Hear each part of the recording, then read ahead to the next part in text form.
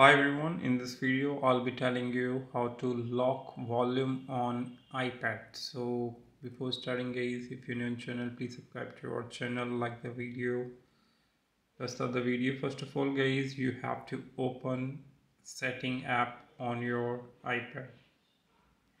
Now once you're here guys, now you have to scroll down and here you will see this sound option on the left. Just tap on it.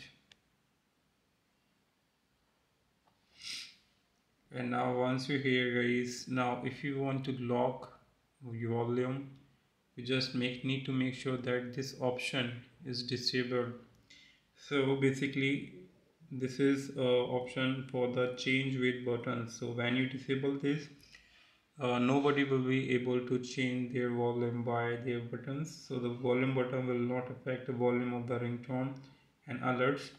So this will make sure that you can't control your volume using this volume buttons.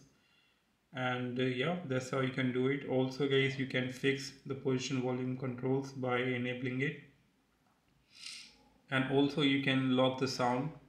You can see that lock sound, just make sure to enable this option.